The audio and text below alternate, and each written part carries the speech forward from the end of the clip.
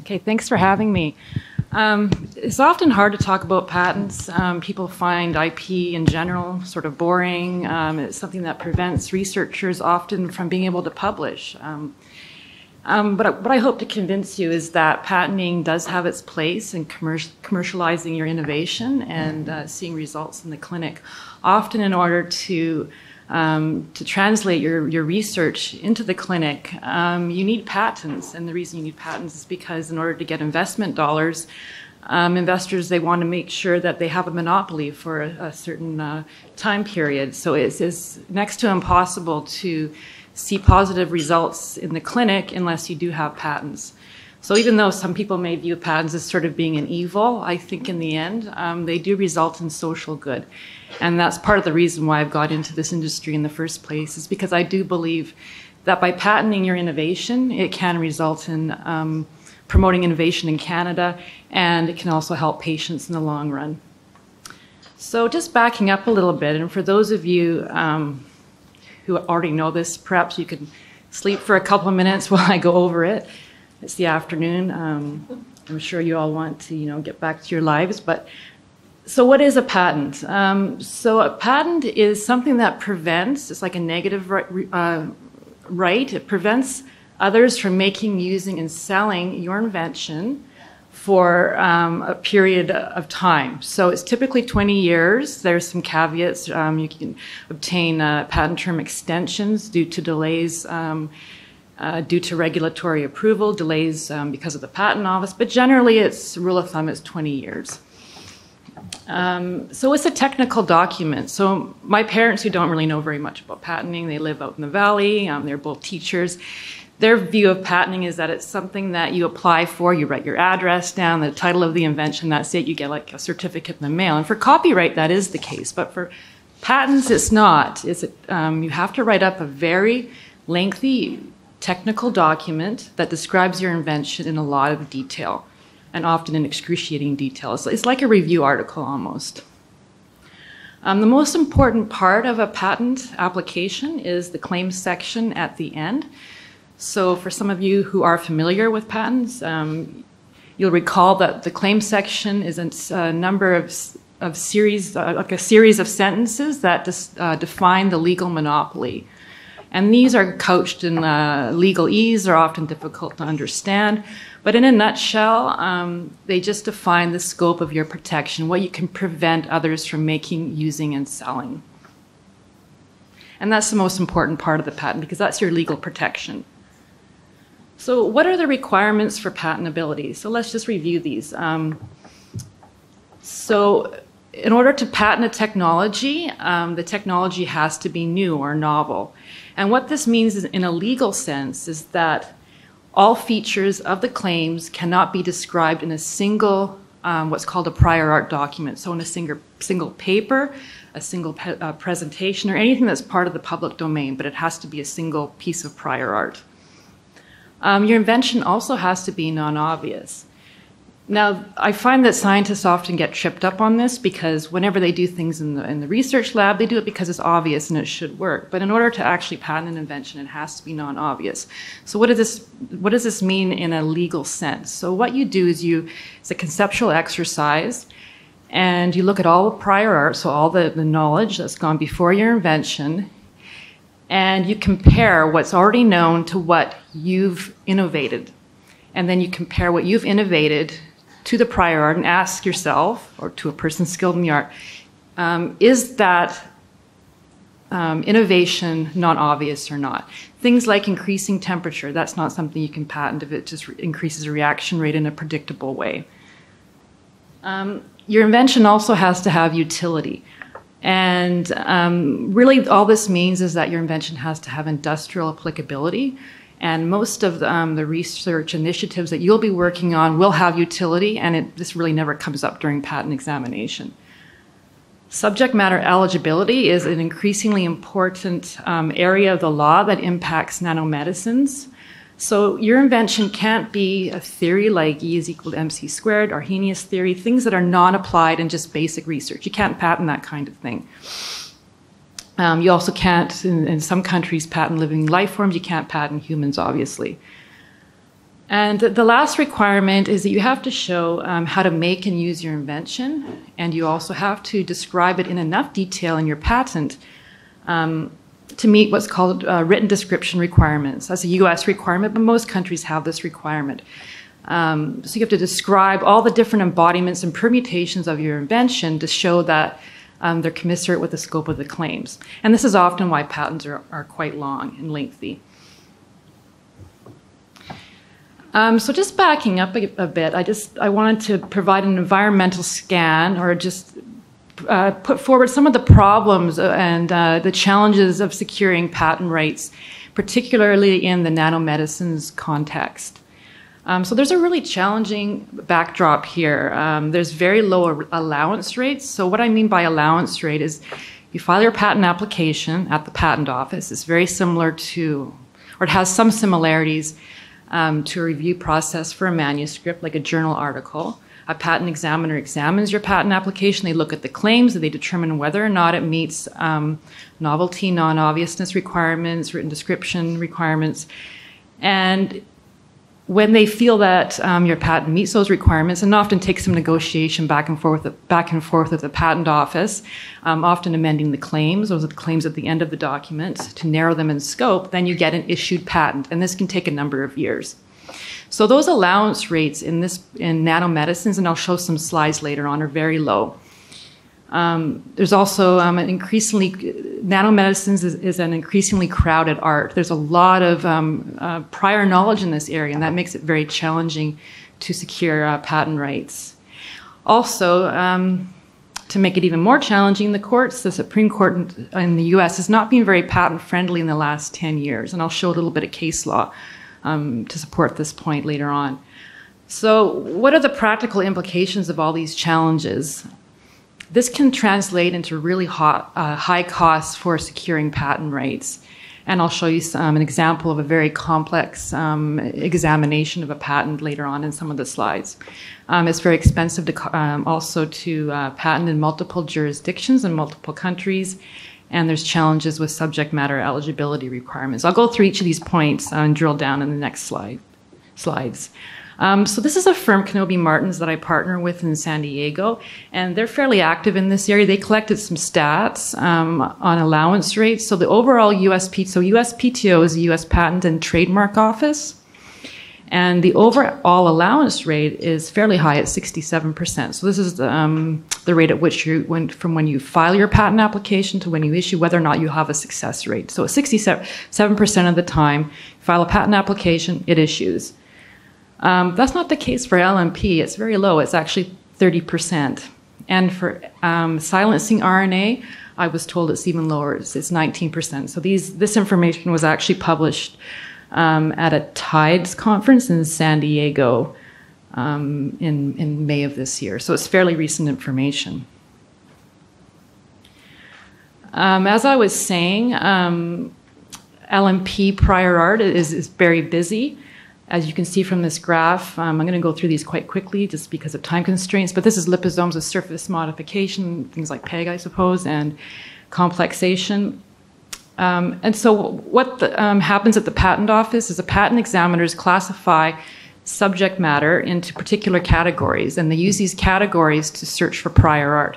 So this is a category of liposomes with surface modification and complexation. This graph just shows the year and the number of issued patents. As you can see, it's progressively increasing. There's some ups and downs, but the trend is certainly upward. So it's becoming a more crowded art all the time.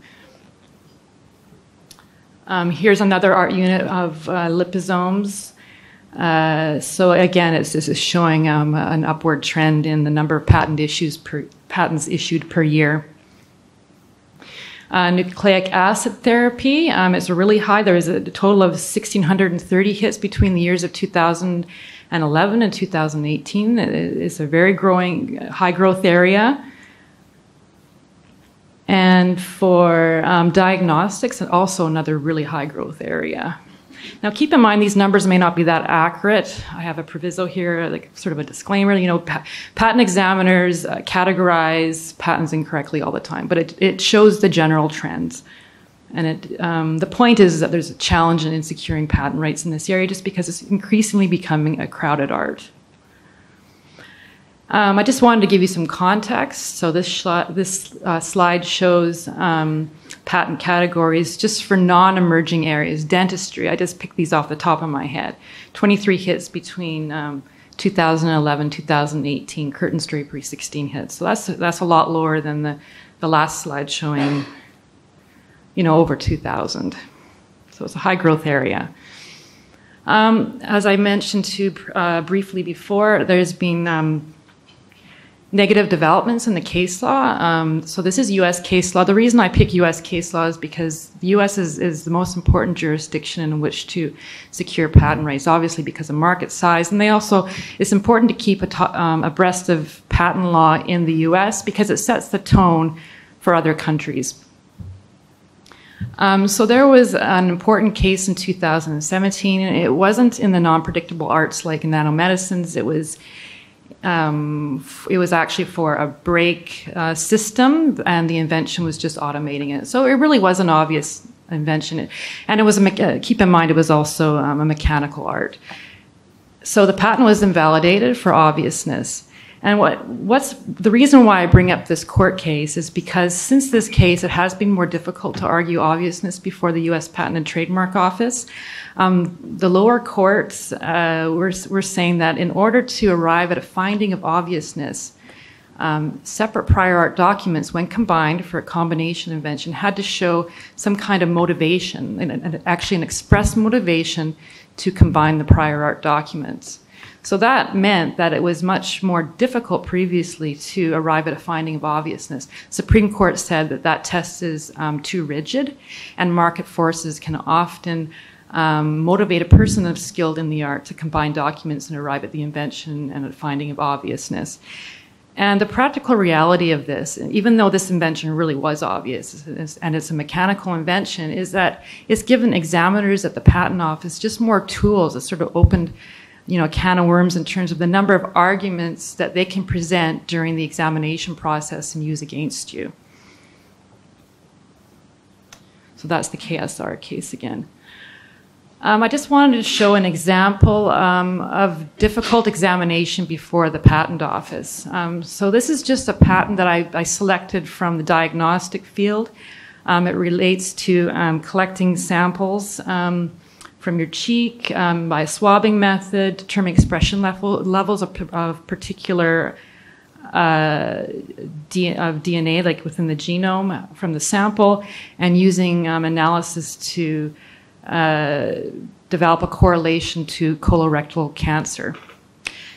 So this patent eventually did issue, and this also shows how a lot of perseverance can result in patent issuance, but it also shows that it can be challenging and cost a lot of money as well. So this is just a snapshot of 1 year of the documents that went back and forth with the patent office. And a lot of this is very procedural stuff, but each time a document is filed at the patent office, you have to have your patent lawyer submit it, and that costs money. So this just shows, there's 20 documents. It's probably $5,000 worth of work, and this adds up over time. And the patent application was undergoing examination for 10 years, so you can imagine the cost involved. So here's just a summary of the prosecution or examination of this particular patent application. They had one restriction requirement. That's where the patent examiner comes back and says that the claims define more than one invention, so you have to narrow your claims down to one invention. So they got one of those. They got 4 non-final rejections, and I have some estimates here of how much the typical cost for responding to 4 non-final rejections, 4 final rejections. And then they had to eventually appeal it to the Patent Trial and Appeal Board, and I would expect that would cost $20K, maybe even more. So, difficult prosecution. This is not the case for all patent applications, but you never know. You can get a difficult examiner, and this can happen. So you should be aware of this possible risk and the money involved. Another challenge is coming up with the money for filing patent applications. So a patent is only good in the country in which it is filed and then issued. So here's some examples of costs of typical places where you would file a pharmaceutical or nanomedicines type invention. So in the US, you'd always file there. You're looking at between $4 and $5K. Canada is actually a lot cheaper, 1,200, maybe even less, maybe 1,000. Depends. You should probably be getting 2 or 3 quotes for these filings. In Europe, you're looking at almost 10K. It really is that much. It's amazing. But Europe covers a bundle of countries. It's not just 1 or 2 countries, so it's every industrialized country essentially in Europe. So you're getting bang for buck for Europe, but it's very expensive. China, more people are filing in China now just because of the population. But the cost is high because you need translations. So you're looking at almost 10K there. Japan, again, you need translations, 7K. Brazil, between 4 and 5K. India is cheaper because you can actually file in English. You don't need a translation. But there's challenges in enforcing your patent in India. And then Australia is pretty good value for money. It's comparable to Canada. So the grand total is around 40K. This is just the initial filing costs, and then you have costs for prosecuting your patent application in each of these countries. This is a very busy slide. I think the take-home message here, as I alluded to earlier, is that not everything is patentable. So this has a genomic swing to it, but in the diagnostic field, you can't get a patent issued for just a bare correlation. There's been a lot of developments in the case law in this area. There's a recent court case, though, that said as soon as you add in the claims like a technical step to treating the disease that's being diagnosed, then that turns it into patentable subject matter. For biological sequences, you can't just patent nucleic acid protein sequences that exist in nature. And that might seem obvious to you, but for many years, people were actually patenting sequences that had counterparts in nature, and that was put to a stop. I'll discuss that in the next slide. But you can patent cDNA because that's man-made, and naturally occurring sequences with genetic modifications. You might be surprised to hear that you can actually patent life forms in the US, not Canada. So you can patent knockout mice. You can patent bacteria, viruses, living life forms, as long as they don't have a natural counterpart in nature or are markedly different. And medical treatments are not patentable in Canada. They are in the US, but there are ways of getting around it in Canada just by casting the claims as use claims in Canada. So these are some of the Supreme Court decisions on subject matter eligibility that raise challenges. So Bilski's seminal case, it has to do with patenting business methods. People were actually patenting business methods. This is around hedging. That was considered not patentable. So Mayo versus Prometheus, this was a case involving injection of a therapeutic and then measuring its rate of metabolism in the blood.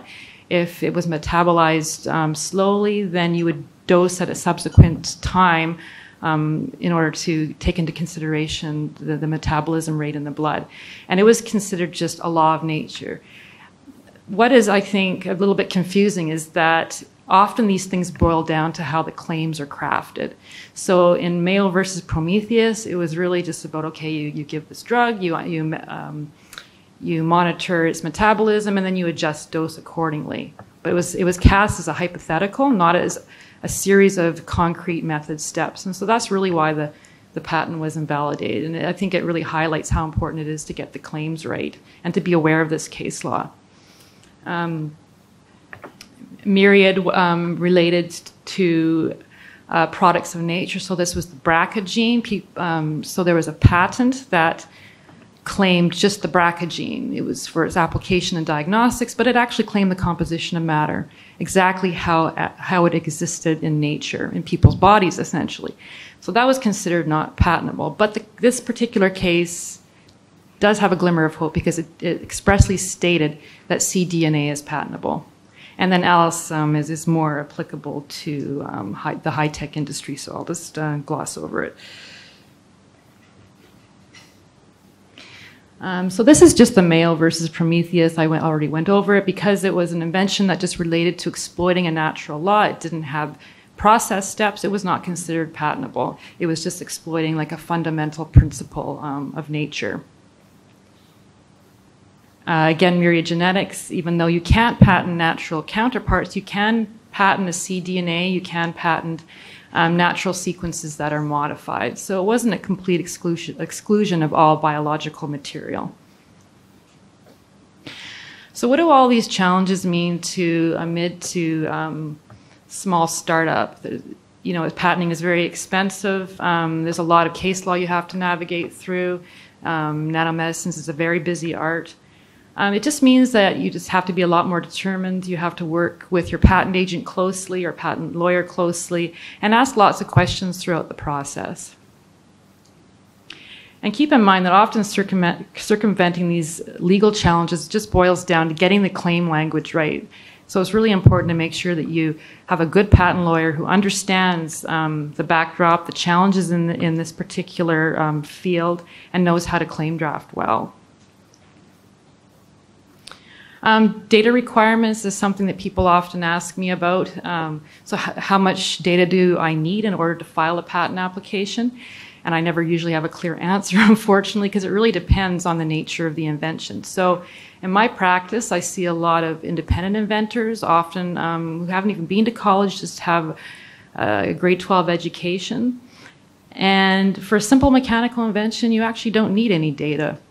A lot of patents are filed. I'll give you an example. You know, like the sleeves that you put around your coffee cup. There's probably hundreds of patents on that, just different designs, and regarding like how to keep the coffee from burning your hand, and the designs actually facilitate that. And there's hundreds of patents in that area, and they don't have data. Something like a new cloning vector might be kind of in the middle. Particularly if the DNA sequences are already known in the prior art, you would need less data for something like that compared to a complete new class of drugs, where you would need a lot of data. So here's the legal test for determining whether or not you have enough data. So it has to do with the breadth of the claims. So if the claims are really broad, you're going to need a lot more data to enable them. The nature of the invention, as I mentioned before, mechanical invention, you might not need as much data as a biotech invention. Of course, there's always exceptions. There was a recent case in Canada for helicopter landing gear where they had put simulation data in their patent application, obtained issuance. It was later invalidated because that simulation data was not considered sufficient to enable the claims. So it really depends on the backdrop and what's already known in the art and whether or not you can make a prediction regarding the scope of the claims and the subject matter that's covered. So state of the art, does the literature describe known ways of preparing components of your invention? So how far is the prior art developed in the common knowledge? And the level of ordinary skill in the art. A person who has a high skill level in the art would be able to enable an invention much more easily than someone like in a mechanical field with maybe just a grade 12 education. Again, the level of predictability in the art. So biotech is very unpredictable. So you're going to need more data to bolster the scope of your claims in the biotech arena.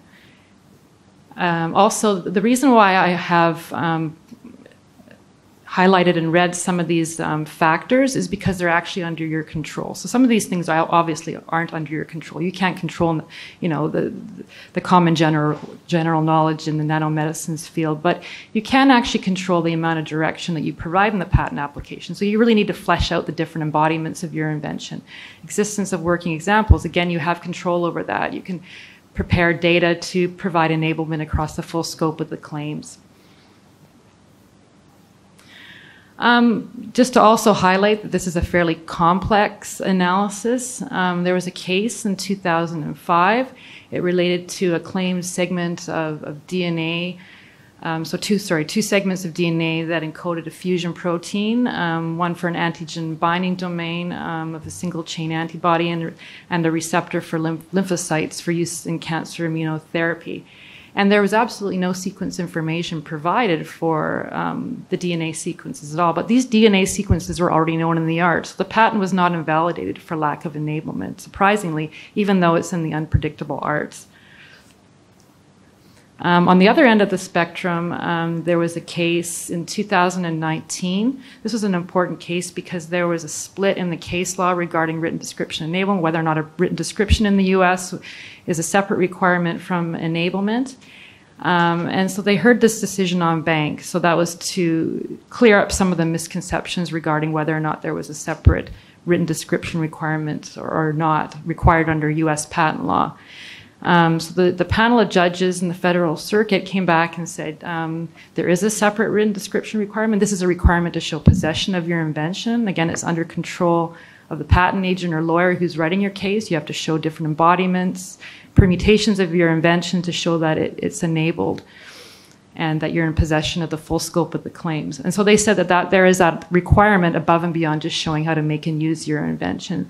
And so this invention related to kappa F, it is as probably many of you know, it's a protein that binds to DNA and releases cytokines. And so the claims were drafted extremely broadly. They were method claims, but they covered like all compounds that would have the effect of binding to NF-kappa F and reducing its binding to DNA, thereby reducing the amount of cytokines that are released in the body. And so the court came back and said the patent's invalidated, there's not sufficient data, you've only just really set out a research project. So this is the other end of the spectrum where it was found that there wasn't sufficient data to meet the written description requirements. Another reason why you might present data apart from meeting enablement and written description requirements is to show that your invention is superior to what's in the art. And I always encourage inventors to include this kind of information in their patent applications right at the outset because it can be really helpful in trying to convince an examiner down the road that your invention has technical merit and is superior to what's known in the art. So you'll get a rejection based on what's already known in the art, saying that it's obvious, it's essentially pro forma, it happens. And then you can come back and point to examples in your patent application that show that your invention is superior to what's already known in the prior art. And so this is great to point to, and it can really streamline patent examination.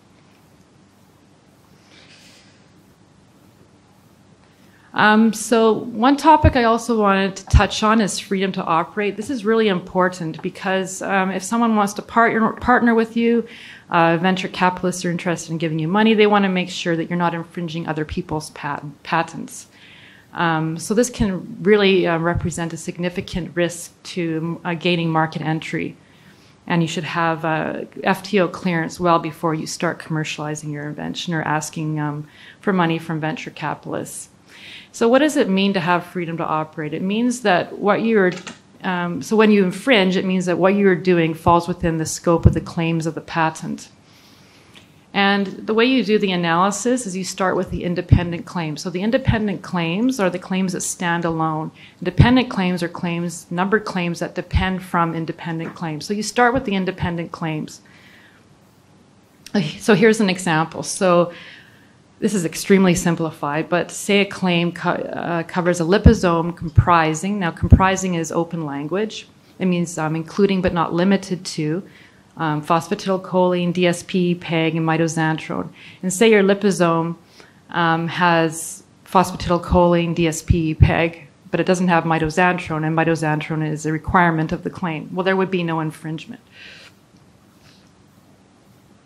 But say your liposome has all those components. It has DSPC-PEG, it has DSPC, mitoxantrones, but say it has additional elements. Well, that actually doesn't matter whether it has additional elements because the word comprising is open language. It means including but not limited to. So you would actually infringe in this particular instance, despite the fact that you are in possession of additional elements. Whenever I do FTO analyses for clients, you often find patents that are really relevant in your searches. But the first thing I do for an issue patent or an application is to check whether or not it's abandoned, because you can't infringe an abandoned patent. There are backstops. Patent applications can be reinstated, and issued patents can also be reinstated.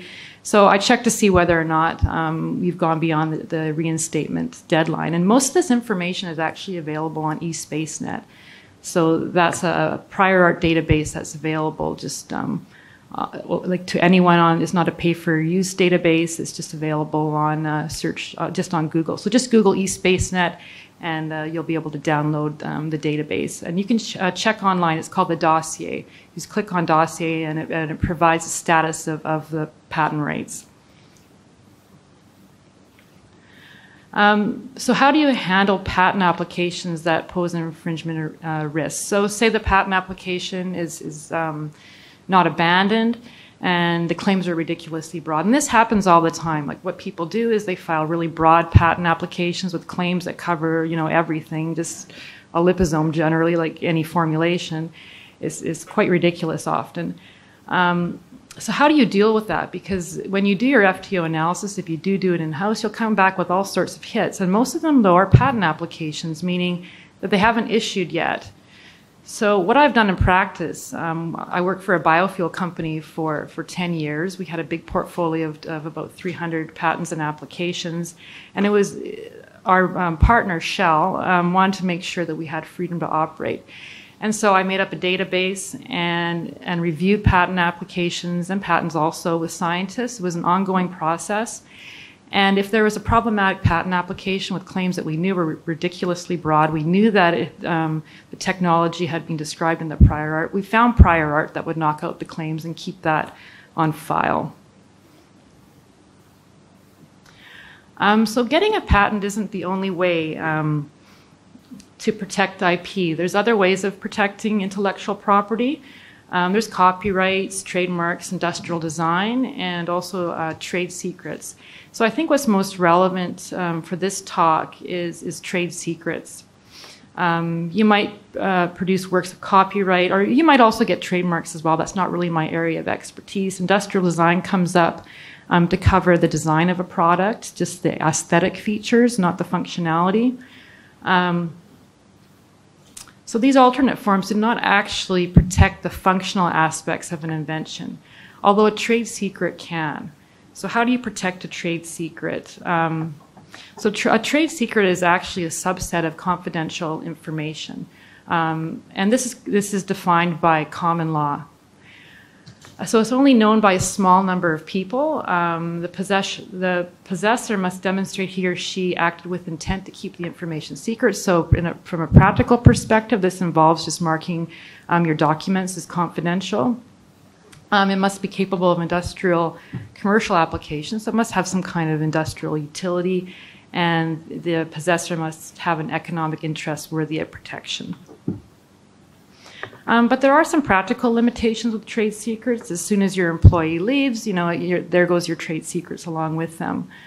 But on the other hand, you know, patents don't necessarily protect all aspects of a given technology. When I worked for a biofuel company, a lot of the value actually in the company was tied up in their pilot plant, and this involved know-how, graphs, operating the plant, improving throughput. This is just stuff that the technical people knew and was in binders and databases and things.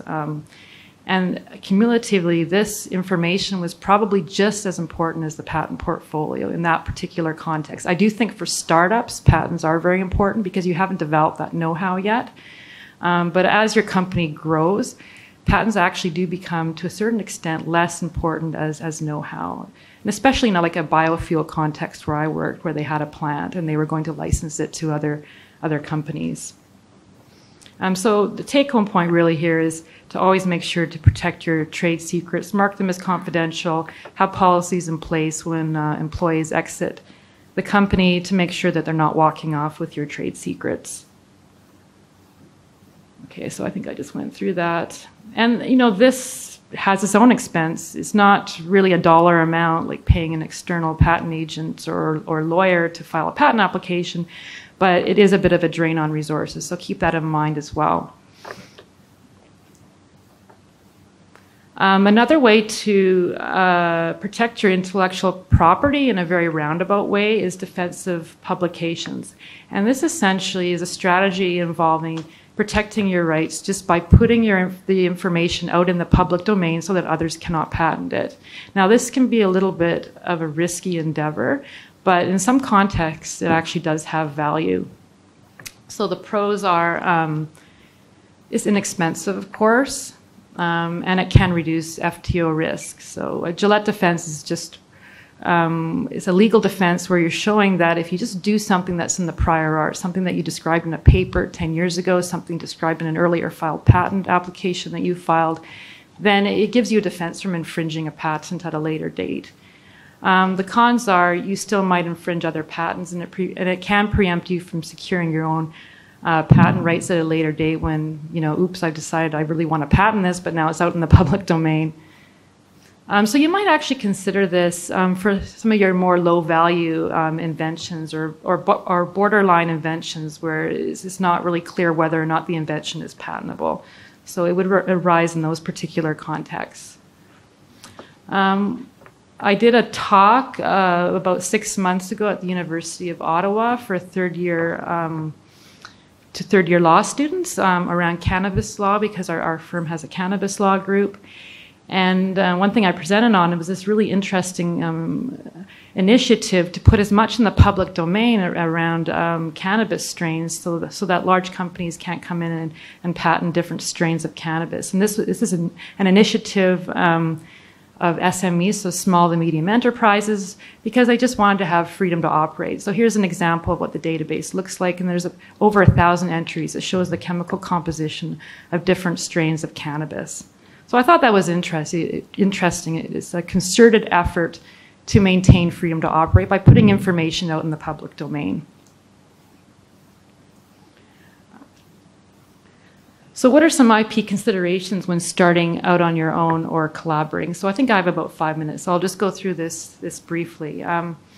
So when you're setting up your own company, you should obviously have clauses in your employment agreements assigning rights to your company. Now, in most countries, including Canada, there's something called hired to invent. So if you hire someone who's supposed to be inventing for you, then the intellectual property automatically vests with the company in most cases.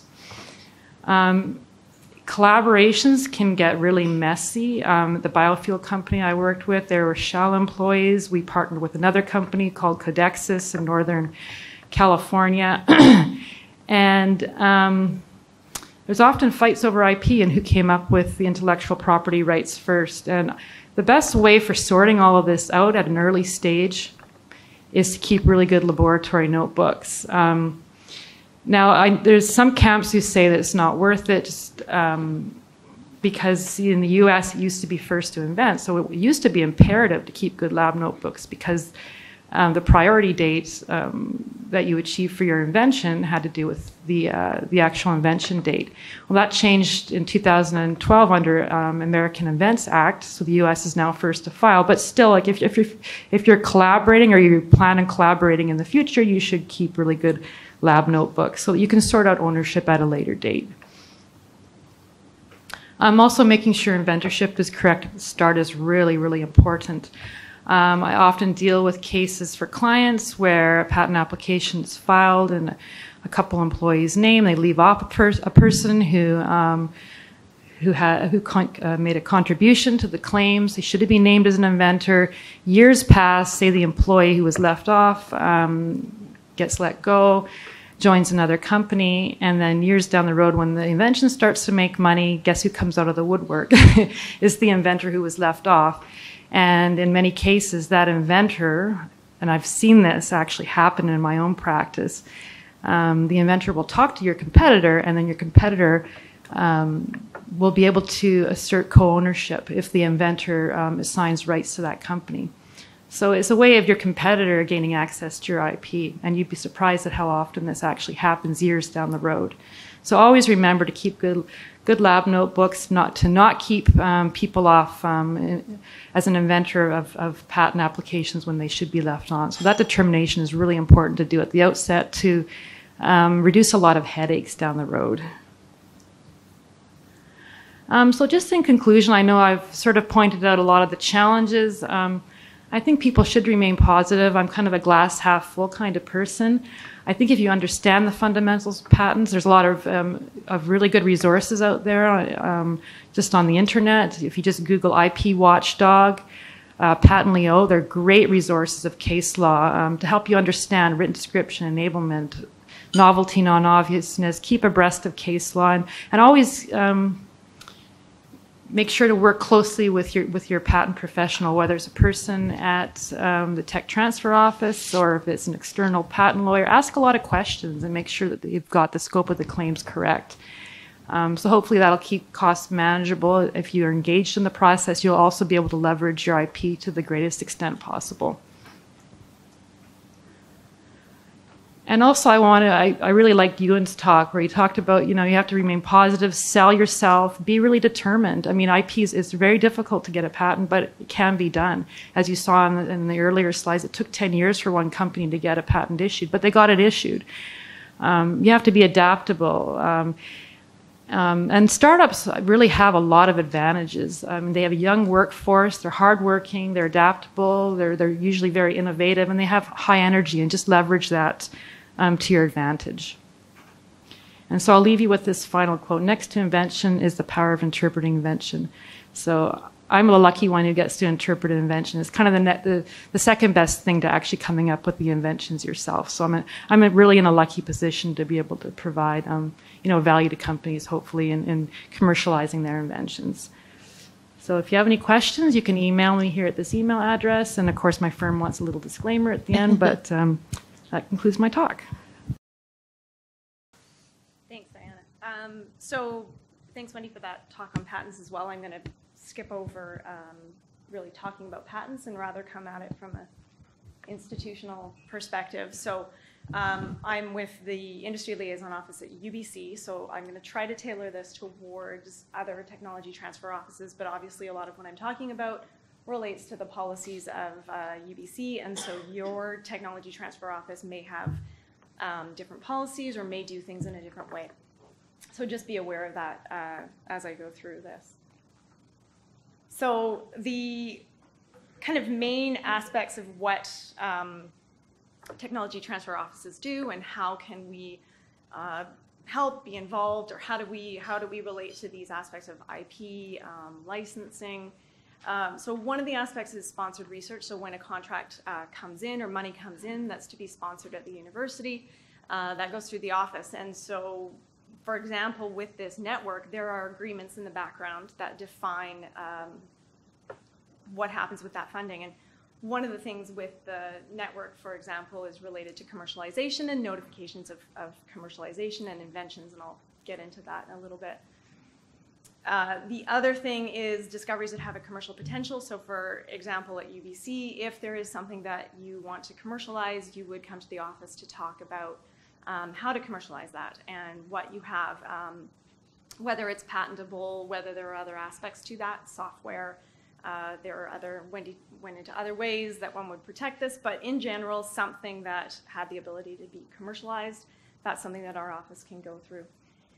Entrepreneurship opportunities. So the other aspect to this is, one way to look at it is you have an invention, you can license this to a company that's existing, or you may have more of an interest in becoming an entrepreneur, starting a company yourself. And you heard a lot about that this morning in terms of startup companies. And one of the aspects that Marcel also spoke to is something related to UBC, entrepreneurship at UBC, where there are resources available for essentially that company to go through, look at their market, look at their product, try to understand what that opportunity is before really going forward and starting that company necessarily. And then the last aspect, which is really the aspect that I am centrally involved in, has to do with IP transfer. And there's some components of this that have to do with research tools and moving materials around. But the bigger component is doing that licensing and ultimately patenting and protecting the technologies, and then doing licenses either to existing companies or to startups and putting those licenses in place. And so you heard some conversation this morning, in the hard knocks discussions about, and then the technology was shelved, for example. And so our office it's coming on probably 40 years worth of experience in licensing. And a lot of what we do is based on what has happened in the past, issues that have come up. And so there are clauses in the licenses that ensure that technologies will come back to the university if someone's not developing them. And these are things that are very important to the university. Just as you've heard today, you don't want this technology to sit on the shelf, you want it to be developed. One of the things that also came up was, someone asked about, well, is it better to have something assigned or is it better to have it licensed? When you look at something being assigned, one of the concerns is exactly that. If you assign it, there is no control. A technology can't return to the institution. And so these are all things that are considered when we're doing these agreements. And they're also considered in the context of, what is the technology? Is there going to be continued research going on at the institution? So if there is going to be continued research, that has to be something that is taken into account in terms of not just taking one patent as it is and moving that into a company and just saying, that's it, we're done with that, but really thinking more in the context of a relationship between that company and the institution and continued research. So, some of the other aspects there that have to do with the licensing get into, I'm just trying to see if there's any other ones here, sorry. So improvements, which I talked about, and that's again, that context of if you're going to continue to work with the university, then you may want to structure a license that's more structured in the sense of having further technologies come through and developed and being able to advance that company. That's something where usually that's more of a startup company as opposed to what we would see with, out licensing to a company that already exists. So this is a little bit more about the policy. Again, if you're not from UBC, you may have a different policy, so I encourage you to look into the policy of your institution, see what is required or what your obligations are. With UBC, with something that is funded by the network, it would be notifying UBC of an invention, or, I call it an invention, but essentially it's something that, as we've talked about over the few days here, when you think that something has gotten to a point where you see that there's something there that has the potential to be commercialized. And that's what we're talking about. The earlier, the better to start talking about these things so that everyone gets an idea of what is going on, and also so that your technology transfer office can help you out with some of these other aspects, which I'll get into, which have to do with, looking at the prior art like Wendy was talking about, doing those patent filings, having that discussion of the timing, having a discussion of how much data do you have, how much data do you need. So at that point, you're notifying your institution of something that you have that you think has commercial potential, and as well notifying the network, and that's something where the institutions will work with Diana to work through and just make sure everyone's notified and the obligations are met. So for UBC, this relates to faculty research, lab-funded research, graduate student research. These are things that fall under what we call Policy 88, which is basically our policy that defines inventions, but you will have something similar at your institution as well. So then another aspect, which I think we kind of touched upon, Wendy touched upon a little bit, but that sometimes people forget is, of course, being an academic institution, we publish. And in publishing, that is one of the things that defines a timeline for patent filing with institutions that companies don't necessarily have to address or deal with.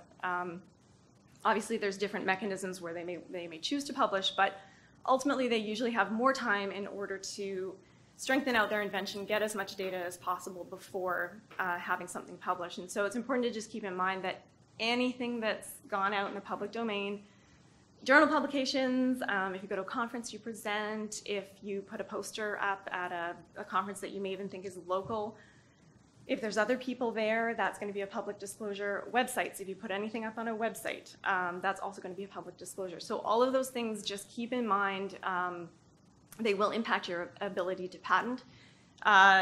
Some conferences, like the Gordon Conference, they sign NDAs, but there have been cases where those confidential agreements have not really been considered by the Patent Office to be sufficient. So, you know, it's best if you are going to be talking about something or need to be talking about something, if you feel it has commercial potential and you haven't come and talked to anyone about it, or, you know, keep that information private. Call it Compound 1 if you can, or, you know, something that just takes away disclosing the entire invention that you have there. So for those cases, you can also submit manuscripts.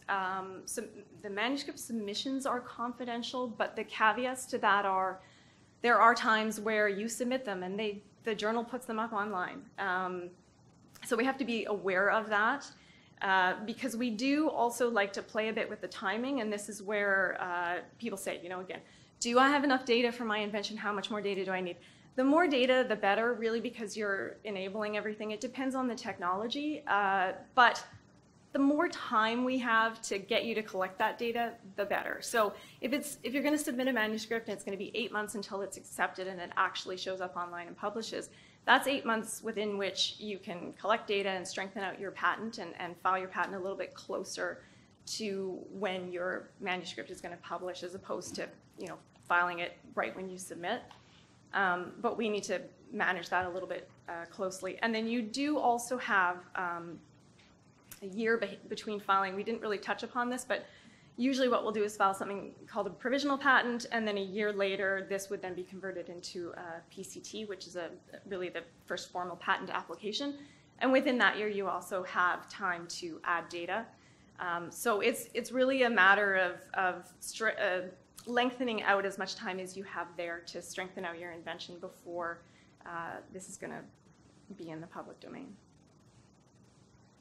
And then this relates to, you know, what technology transfer offices can do. And you heard Wendy talking a bit about prior art searches, freedom to operate, trying to find out what your freedom to operate is. And so you can do some of this yourselves. Things like Google Patents is an amazing database to be able to do this.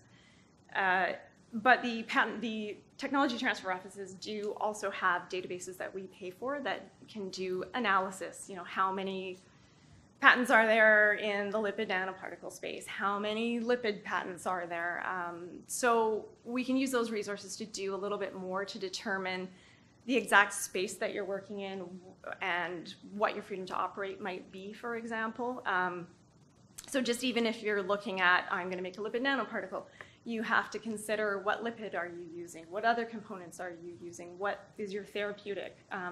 And do any of those already have a patent that is based on that you are not going to have access to or you're not going to be able to use?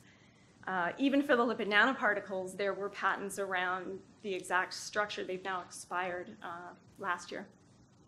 But around the exact structure of a lipid particle that has this type of lipid around it and carries this type of nucleic acid in the center, right? And so there wouldn't really be freedom to operate on commercializing that unless you were able to get a hold of those rights. So those are all things to consider, but ultimately those are things that you can work with the Technology Transfer Office to have them help you look into and give you information on your freedom to operate or what other prior art is out there. And then same for patent filing. So then ultimately moving in towards patent filing, timing the drafting of the filing and also the continued prosecution. And so Kaylee spoke to this a bit as well. There's ongoing prosecution that the technology transfer offices do a lot of the time for startup companies initially. And so we'll continue that management and then pass it off to the company once they've grown and have someone who can actually take care of that, because it does get to be, once your portfolio gets big, it really gets to be quite a big job.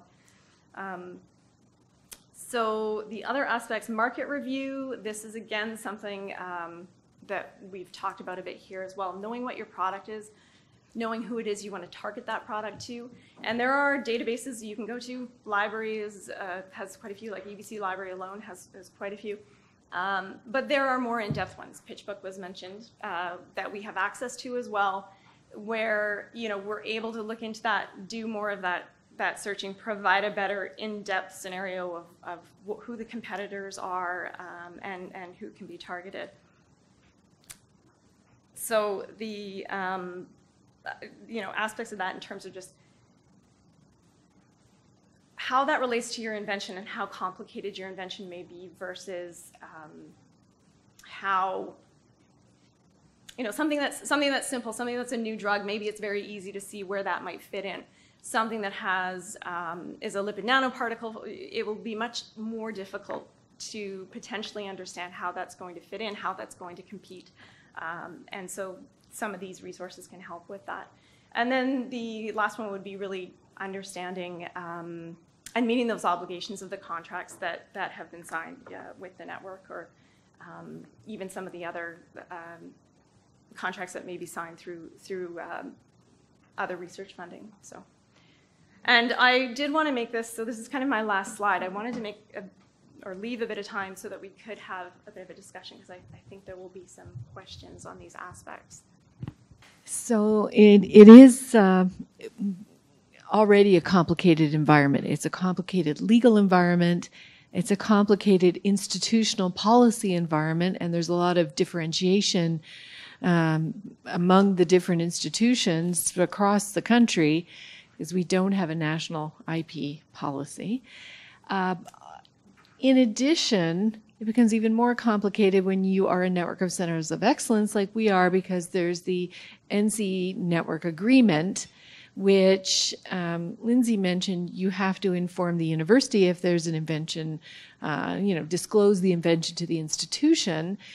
There's also a clause in that agreement. There was a link sent to all of you when you had to sign Annex A and Annex B to be eligible for your funding that says within 30 days you have to simultaneously let the network know and the institution know. And then if you have multiple institutions on your project, that's compounded. So they all have to be notified, and then the network or one of the institutions will call a meeting to discuss the IP. And as was mentioned, part of what the network will do is help to ensure due diligence on all the students that were party to the invention, if any, and all the staff and all of the researchers, so that no one is left off, because I think it was mentioned it's very high risk if you leave someone off and the invention starts, it gets protected and starts generating revenue, then people come out of the woodwork at the most inopportune times sometimes. So there's other obligations under the NCE agreement, and I think NCEs in general have a good working relationship with their institutions, but we need you as the inventors to let us know so that we can meet all our obligations under the NCE agreement, the university policy, and keep this opportunity moving forward for you, because it is very complicated. And Wendy has set out that it looks like our environment is quite busy. There's a lot of activity in our field. So we're very, very fortunate to have Lynsey and Wendy in the NMIN family writ large and available to help and advise us. And each of you have those people at your institution. And I know those offices are often very, very busy and usually understaffed, but it's very helpful for the network to get engaged as well, because it tends to get you off the bottom of the pile and up closer to the top in terms of the time and attention of the staff. So we'd be happy to open it up. I'm sure you have lots of questions. So who would like to kick off with the first question? Marcel.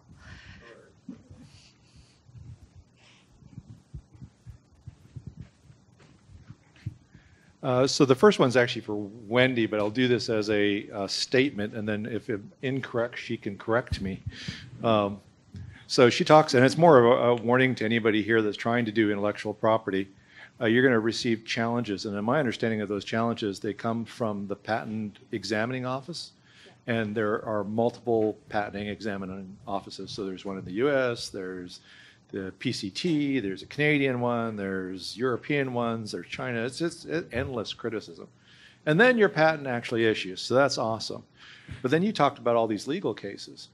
And I do it as a standing joke. If your patent is successful, and you hope your patent is going to be successful, it is going to be challenged. And that is a different thing. That's another company coming in and saying that you're interfering with my patent, or your patent is not as strong as it should be. Is that correct? I haven't heard. Do you want to? So the reason I talked about the case law during my discussion of patent examination is because this is just a general principle of law. So there's a Patent Act, and it sets out what's patentable in fairly terse terms. Your invention has to be novel, non-obvious, have industrial applicability. It sets out the statutory categories of invention, and that's interpreted by case law. So the case law actually is what informs examiners how to examine your patent, how to interpret the Patent Act.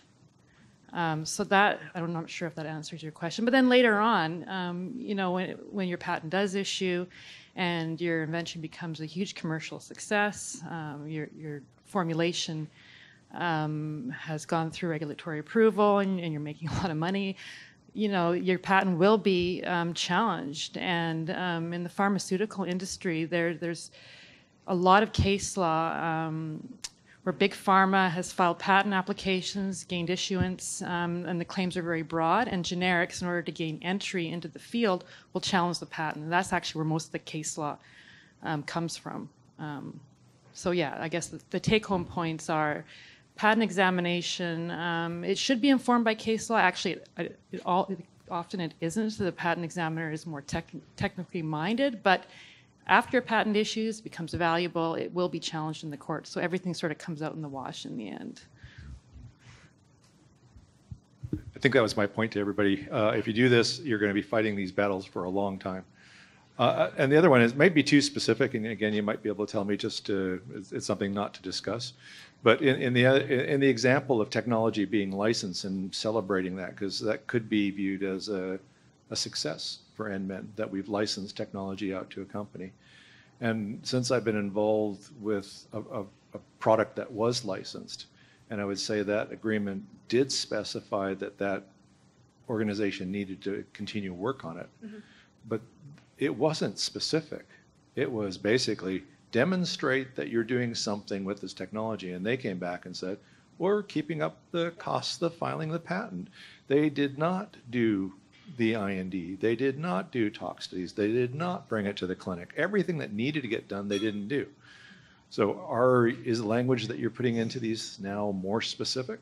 So sometimes it is, but I mean, I would agree with you.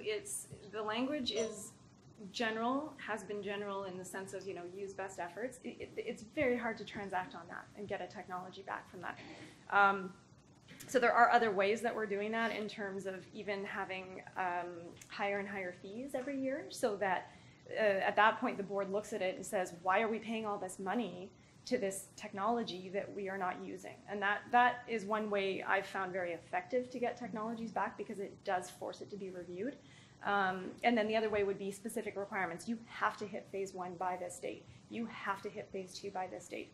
But it's still quite difficult in that sense to get it back. And then the other side of it is when you're negotiating that agreement, you're getting all this pushback from the company that you're negotiating it with, that all of this is going to hinder their being able to move it forward, right? Because you will be able to pull it back if they don't hit that phase 1 at that time that you set. And I think Kaylee kind of alluded to that a bit when she said, you put something in there that says, okay, I don't hit this point, and you can pull the license back, then that starts to be a struggle. And so we do often get pushback on that, and obviously from the institution's perspective, we find ways to get around that, and one of those ways is, okay, well then you're going to have to pay more and more money, so you would at the end review this if you're not moving it forward, because it's an important issue to the institutions.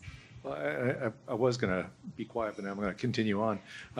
With respect to that, all this takes time. So I'm concerned about when you say you can pull it back. Isn't that a legal discussion with the organization that you didn't meet this requirements? You need to sign off. Now they're going to have their lawyers coming back and saying, no, we did meet this requirement. That can take years to go on. And Yep. your product life is basically started from the time you file, and I always use this as an example, and I know you're familiar with this, the QLT 267 story, which was technology that was patented out of the University of Toronto, and a drug was invented against that, and lots of data was showing good support for therapeutic activity with that drug, but everything was just super slow. So 20 years later, you start looking at it, well, can we develop a drug for this? The evidence was supporting it. We should have developed a drug using this, but we didn't because the patent life was going to expire in about 2 years. So the only option was sort of orphan drug status or some alternative means. Yep, and I mean, that's why you try to set up as reasonable a timeline as possible. You hit phase 1 after, whatever it'll be, 3 years, 5 years. Now, you're right. If they don't, then it does become a legal battle, right? Because they don't want to necessarily return it. Now, most cases, I would say, if they're actually not developing it, and I had that happen recently where they actually were not developing it.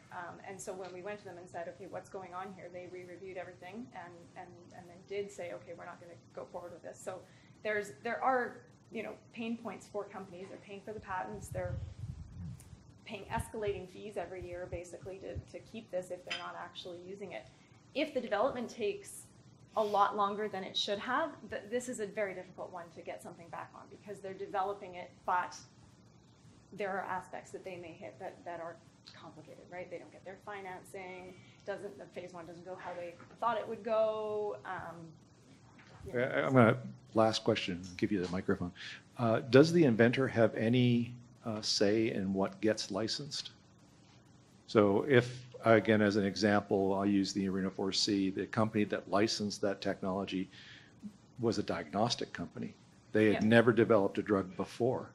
They should have never taken this drug. But I don't think we had the right as inventors to go, this is not the right company. We do not, and I would say, I'll be specific here, BC Cancer was paying costs. They needed to offset those costs. So it was in their interest, not the inventor's interest, their interest to license that technology.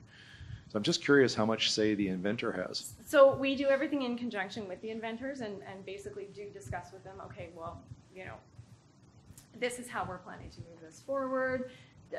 Tell them what we're putting in there.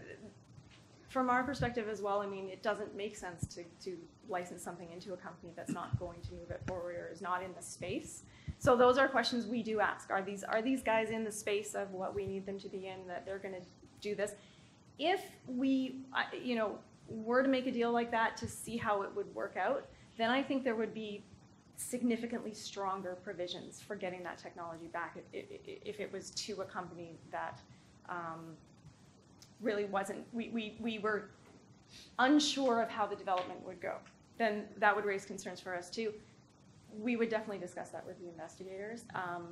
If after a while you can't transact on something or get a license to happen, then you do need to drop the patents, essentially, right? So those are your two choices. You try to go forward with it and get somebody to pick it up, or you have to stop paying for the patents. So that's usually the choice at the time with the investigator, and so sometimes they'll say, well, let's take a chance and see how it goes, right? But in those cases, we would try to then look and say, are there ways to make this stronger and get this back a little bit easier? Good. Thanks, Lynsey. We have a question at the back. Yep. Blair. Hi, Lynsey. Blair Levitt, UBC. Hi. So I start with a general question, and it may be a little bit UBC specific, but it's really around sort of the other approach that is possible as opposed to companies licensing. I don't know much about companies buying patents from inventors outright, and I don't know what UBC's policies are around that, how you determine what would be an appropriate value, and how often that actually occurs. Can you give us a little bit of insight into UBC's thoughts on outright sale of patents? Yeah, so basically I look at that as an assignment versus a license to something. And so, whenever you're assigning a technology, the cost is going to be higher because essentially that assignment is you're now letting that technology go. You have no ability to get that back. You have no ability to continue research with it. There are concerns also in terms of assigning that and losing that control, right? So that later, if it isn't developed, there really isn't anything the institution can do. However, we do assign things.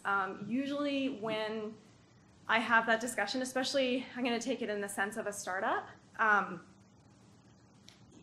the discussion with a startup, it's usually, depending what type of IP or what type of technology as well. But if you've got something where it's a life sciences therapeutic and there's going to be a lot of development's going to be done at the university, putting that assignment in place, and I think part of the understanding for that is, when we assign a patent, we don't assign the patent and everything that comes with it and everything in the future and, some great portfolio. It is that patent. That's it.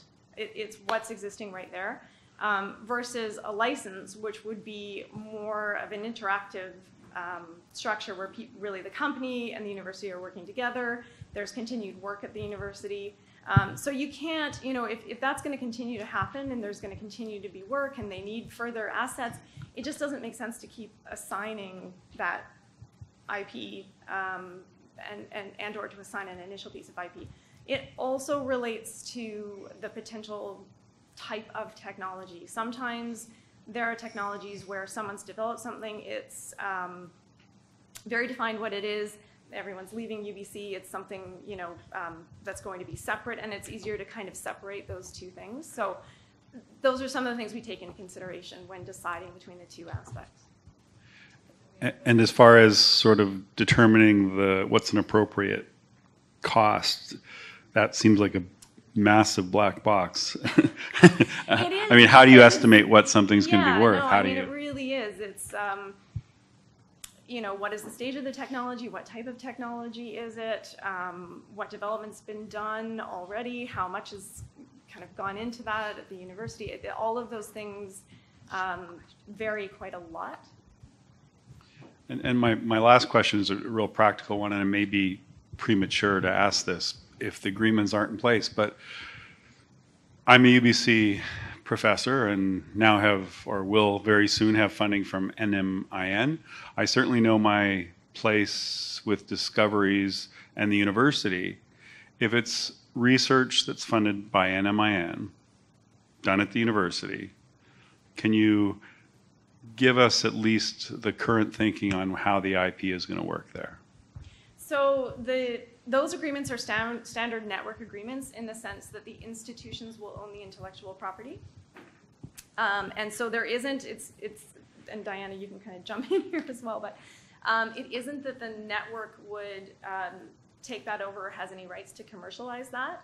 So it's really that the institutions will commercialize that, but there'll be discussions with the network basically about how can they help? Are there things they can bring into it? How to bring this forward? But there isn't it's not option to anyone else. It's not, it's being retained by the institutions, depending who the institutions are. If there are other institutions involved, this of course then starts to add, other potential inventors and institutions and discussions that need to happen. And this obligation to inform, that's presumably all confidential. It doesn't affect patentability issues like that? Absolutely not, no. Yeah. Okay, Gilbert has a very short question which requires a even shorter answer. So my question is, because I've had this come up as an advisor to graduate students in a larger way, what defines if somebody has made an inventive contribution and therefore should be named on a patent application? This is this can become a social dynamic as people begin to construct one, and it's best to have that. I really would like to have that clear in people's minds before they start drafting documents and then saying, oh wait, does so-and-so belong on this thing? So what defines if somebody makes an inventive contribution? So I'm going to just give you a snippet from UBC's perspective, but it's really better to have a patent agent kind of define that to you. But ultimately, yes, the concern is who the inventors are and that you define them correctly, and that you have that conversation. And it's generally based on the claims and what inventive contribution they had to those claims, but there's some nuances to what's considered inventive, which I'll let Wendy address. Yeah, actually, no, that's exactly correct. So after you've drafted the patent application, you go through each claim, and if someone has contributed to the inventive concept of at least one claim, they should be named as an inventor. And so what makes them an inventor in that sense is there's sort of definitions you can find that are, you know,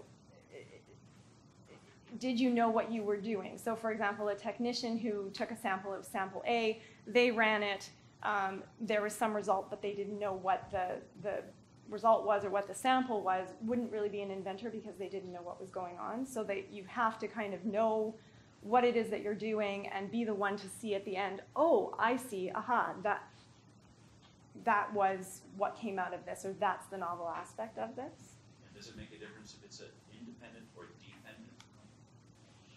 It doesn't actually. So if someone contributes to a dependent claim, they still can be named as an inventor. But in practice, actually, you know, the inventive concept really is defined in the independent claims. So often the focus in practice is, but from a purely legal perspective, it is even a dependent claim. Because sometimes inventive subject matter is put in fallback positions in the dependent claims. You know, it just really depends on the facts of the case.